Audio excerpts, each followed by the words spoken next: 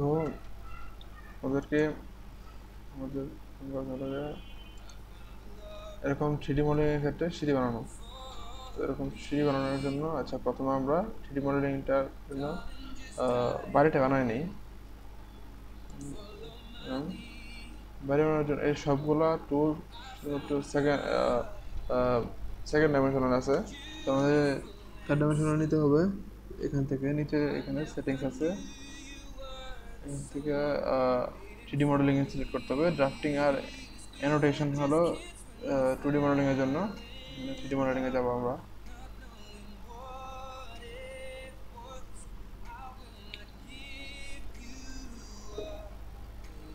এবার গেলাম এখানে সবগুলো অপশনই মেনলি 3 ডাইমেনশনের জন্য। 3 ডাইমেনশনাল অবজেক্ট আছে ড্রতে।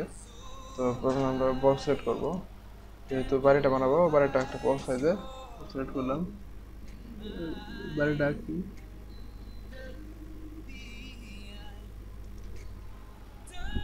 বাড়ির হাইটটা আমরা 10 রাখার চেষ্টা করি। একটা একটা বক্সের একটা সাইড ইনক্লুড করা যায় আর একটা সাইড ইনক্লুড করা যায় না। একটা সাইড কার্সর মুভ করে ফিক্স করে নিতে হয়। 10-এর কাছাকাছি একটা মান নিলাম বাড়ির। আর এবার বাড়ির উইথ নিলাম আমরা 15, আর বাড়ির হাইট নিলাম 11। দেখা যাক 3D ভিউ থেকে দেখা যাক বাড়ি বক্স হয়ে গেছে এতটুকু। এক্ষেত্রে এখন আমাদের কাজ হলো গিয়ে এই বাড়িতে এখানে একটা হোলের সৃষ্টি হয়েছে। এই স্পেসটা খালি, এখানে একটা স্পেস আছে, তারপরে এখানে সিঁড়ি। স্পেসটা আমরা বানাই। সৃষ্টি বানানোর জন্য আমরা প্রথমে একটা এখানে বক্স সৃষ্টি করব, তারপরে বক্সটা আমরা মুভ করে দেব। এটার জন্য প্রথমে আমরা একটা বক্স বানালাম। বক্স এত শুরু করলাম। আই থিঙ্ক এতটুকু জায়গা এতটুকু স্পেস ইনাফ হবে। দেখে নিলাম আমরা। তো আগের ঘরের হাইট নিয়েছিলাম 11। এবার এই বক্স আচ্ছা আমরা একটা হাইট দিয়ে দিই, যাই দিই, সমস্যা নাই, দিলাম। দেখা যাবে এই নেক্সট পরের বক্সটা আচ্ছা এখানে এটা নিচে সৃষ্টি হয়েছে, এটা আমরা প্রথমত উপরে উঠাবো। উপরে ওঠানোর জন্য প্রথমে বক্সটাকে সিলেক্ট করতে হবে। বক্সটাকে সিলেক্ট করলাম। এবার বক্সটা সব দিকে বর্ধিত করা যাবে, এক্সট্রুড করা যাবে।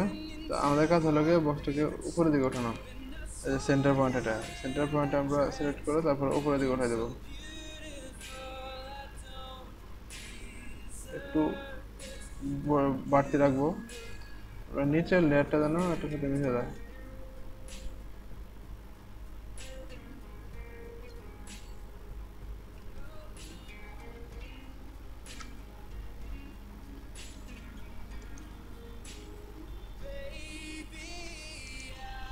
দেখছি একটু নিচের দিকে রাখছি আমি। এটার কারণ হলো যাতে আমাদের নেক্সট কাজ হবে বক্সটাকে মুভ করে দেওয়া। এই বক্সের যতটুকু এরিয়া ততটুকু হয়ে যাবে। তো এবার আবার এতটুকু তো উপরে তো আর হোল সৃষ্টি হবে না, বক্সের মাঝখানে হোল সৃষ্টি করতে হবে। সো বক্সটা আবার সিলেক্ট করলাম। এখন নিচের দিকে এটা বর্ধিত করবো বক্সটাকে। আমরা 9 পরিমাণ বর্ধিত করলাম। 9 পরিমাণ নিচের দিকে বর্ধিত হয়ে গেল।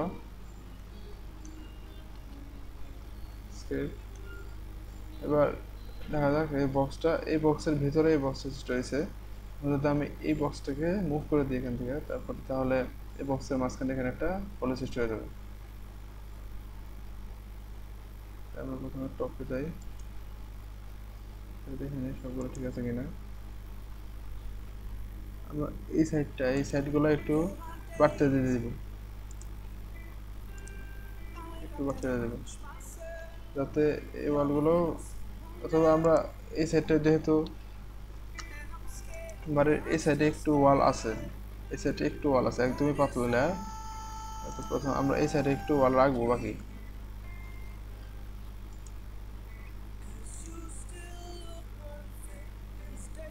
একদম চিকন একটা ওয়াল রাখলাম।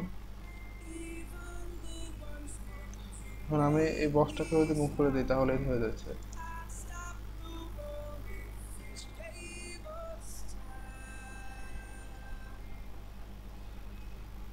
দেখা যাক। তো আমরা আবার 3D ভিউতে যাই। এবার কোনো 3D অবজেক্ট থেকে অন্য একটা 3D অবজেক্ট মুভ করার জন্য সাবট্রাক্ট ইউজ করতে হয়। সাবট্রাক্ট কমান্ডে যখন এখানে সাবট্রাক্ট থাকবে সলিড এডিটিংয়ের মধ্যে সাবট্রাক্ট, অথবা এখানে সলিড আছে, সলিড থেকে সাবট্রাক্ট নেওয়া যাবে। হোম থেকে সাবট্রাক্ট নেই, এই যে সাবট্রাক্ট, এখানে সাবট্রাক্ট সিলেক্ট করলাম। সাবট্রাক্টের ক্ষেত্রে প্রথমে দুইটা অবজেক্ট সিলেক্ট করতে হয়। প্রথম অবজেক্ট হলো যেটা ফিক্সড থাকবে, আমরা যেটাকে চাই, মুভেবল চাই না আমরা যেটাকে। আর সেকেন্ড অবজেক্ট হবে যেটা আমরা মুভ করতে চাই। তো ফার্স্ট অবজেক্ট আমরা এই বক্স ফর্মটাকে চাই, সিলেক্ট করলাম, এন্টার দিলাম। এবার সেকেন্ড অবজেক্ট হলো গিয়ে এই ছোটো বক্সটা যেটাকে আমরা মুভ করতে চাই, এটা সিলেক্ট করে এন্টার দিলাম, হয়ে গেল, মুভ হয়ে গেল, এখানে একটা ওয়ালও হয়ে গেল।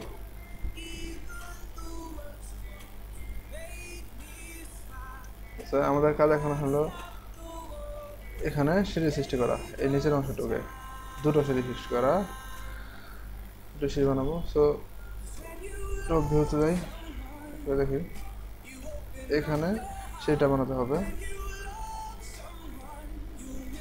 তো সিঁড়ি বানানোর জন্য প্রথমে আমরা কিছু রেফারেন্স পয়েন্ট নিয়ে নিব, যেগুলো লাইন কমান্ডের সাহায্যে, যাতে আমাদের পরবর্তীতে বক্সগুলো আঁকতে সুবিধা হয়। নিলাম, এই পয়েন্ট থেকে শুরু করলাম। প্রত্যেকটা সিঁড়ি আমরা চাই সিঁড়ির দৈর্ঘ্য 1 করে হোক, 1 দিলাম।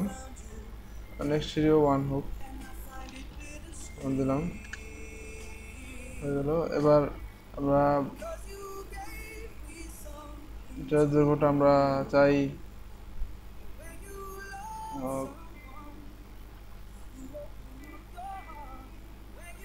5 দিলাম। আচ্ছা 5 না, আমরা 7 দিলাম, সরি।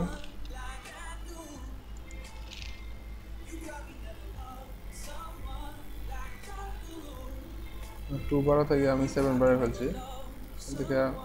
আচ্ছা একটা কাজ করি, এটা মুভ করে দিই। এবার এই পয়েন্ট থেকে আমরা আবার স্টার্ট করবো। এদিকে আমরা 7 এটা দিলাম, 7 এর দরকার পড়বে না আসলে,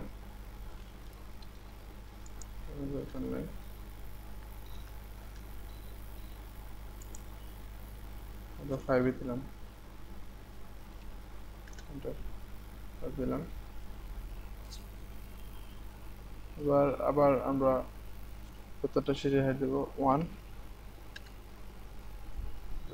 নেক্সট সিঁড়ির দৈর্ঘ্য হবে 1, এটা শুধু ফিক্সড হয়ে গেল। এখন এই প্রত্যেকটা লাইনের মাঝখানে যে জয়েনিং পয়েন্টটা, ওটা রেফারেন্স হিসেবে আমাদের যেন কাজ করবে, বক্সগুলো হতে সাহায্য হবে। তাহলে এখন হতে যাই, আমাদের এখান থেকে এতটুকুর দৈর্ঘ্য হবে 2, কারণ আমরা প্রথমে এটা নিয়েছিলাম 11 ডিপথের, আর এটা নিয়েছি আমরা 9 ডিপথের, তো এদের ডিফারেন্স হবে 2। তো টপ ভিউতে যাই এবার, 2 হলে আমাদের প্রত্যেকটা সিঁড়ির দুটো সিঁড়ি হবে, কিন্তু আমাদের সিঁড়ি হবে দুটো, কিন্তু আমাদের 3 দিয়ে ভাগ করতে হবে। হাইটটাকে 3 দিয়ে ভাগ করবো, 3 দিয়ে ভাগ করলে আমাদের কাছে 0.67 আমাদের সিঁড়িগুলার গভীরতা হবে। তো সিঁড়িগুলোর জন্য আমরা প্রথমে বক্স বানাবো।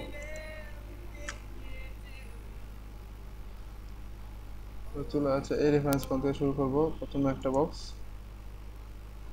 এই রেফারেন্স পয়েন্টগুলোর জন্য, এই যে এইগুলোর জন্য আমরা আগে লাইনগুলো আঁকছিলাম, তো সুবিধা হয়। এগুলো সেট করে দিলাম। এখন সিঁড়ির একটা গভীরতা দিতে হবে। গভীরতা আপাতত এখন একটা গভীরতা দিলাম, কিন্তু আমরা পরবর্তীতে গভীরতাগুলো ফিক্সড করব। আচ্ছা, গভীরতা আমরা এখান থেকে দিতে পারি। গভীরতাটা আমরা দিই 0.67, যেহেতু প্রত্যেকটা সিঁড়ি গভীরতা হবে 0.67 করে। এখানে দেখা যাবে সিঁড়িটা কত হয়েছে।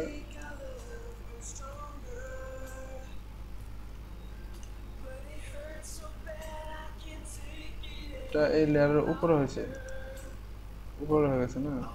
তো এখানে আমরা সিঁড়িটাকে, এই বক্সটাকে এর ভিতরে ইনক্লুড করব, এটার ভিতরে ইনক্লুড করব।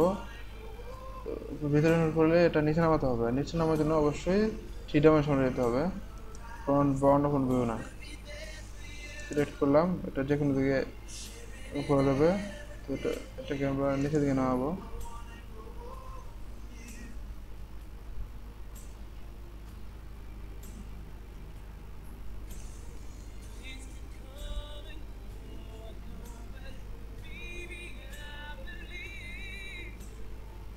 সিলেক্ট করে দিলাম। আমাদের আসলে একটু এটাকে একটু এক্সট্রুড করে দেওয়া, একটু বড় করে দেওয়া, যাতে পরবর্তীতে কোনো লেয়ার থেকে না যায়, এটা শিওর হওয়ার জন্য যতটুকু বর্ধিত করবো ততটুকু লাগবো। 0.025 বর্ধিত করলাম। আচ্ছা, আমরা 0.01 বর্ধিত করলাম। একদমই একটু বর্ধিত হয়েছে।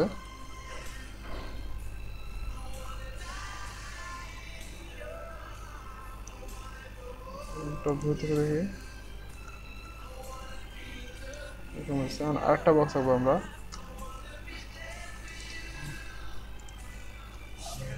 এই বক্সটা এখান থেকে শুরু হবে।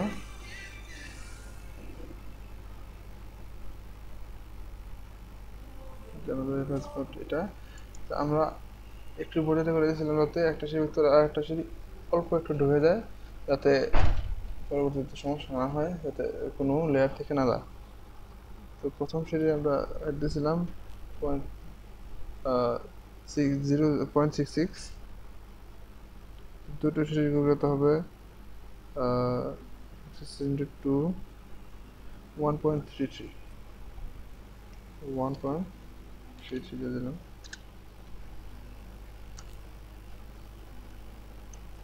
আবার 3 ডাইমেনশনে যাবো। এই বক্সটা উপরে লেয়ার হয়েছে, বক্সটাকে নিচে নামানোর জন্য সিলেক্ট করলাম। থেকে সেন্টার থেকে ধরে নিচে দিকে নামা যাবে। দেখে নিই।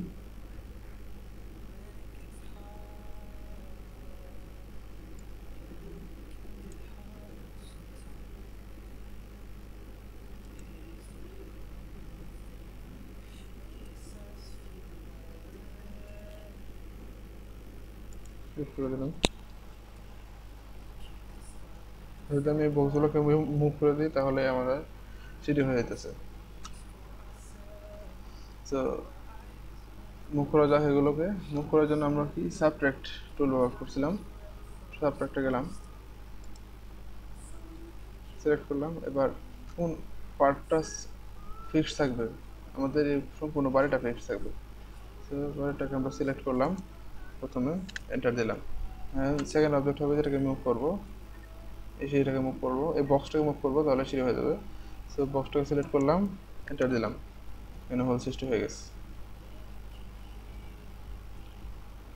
এবার আবার সাবট্রাক্টে যাব। সাবট্রাক্ট, প্রথমে আমরা ফিক্সড অংশটুকু সিলেক্ট করলাম,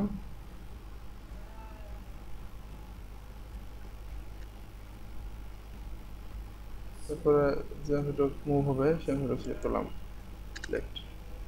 সিঁড়ি হয়ে গেছে, এখানে আমাদের সিঁড়ি হয়ে গেছে।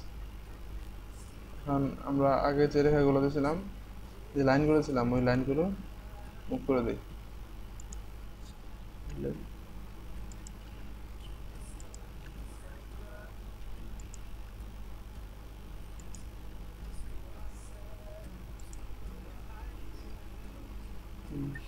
হয়ে গেছে, এতটুকু আমাদের ছিল।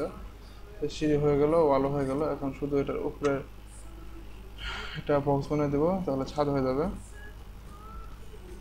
তো আবার বক্স নিলাম, এটার থেকে একটু বড়, ছাদটা একটু বড় হবে যেহেতু একটু বাইরের দিকে আছে, আর একটু বেশি বড় দিই।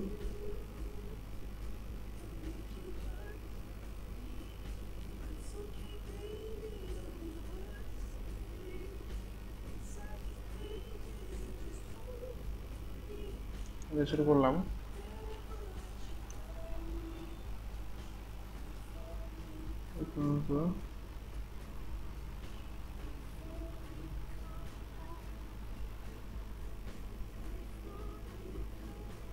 এতটুকু বলতেছিলাম, ছাদের হাইটটা আমরা 1 দিই।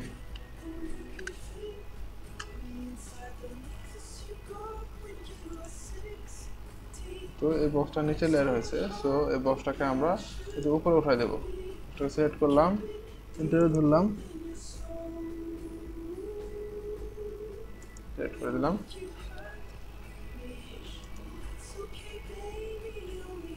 একটু হয়েছে, তো আর একটু উপরে উঠাই দিই।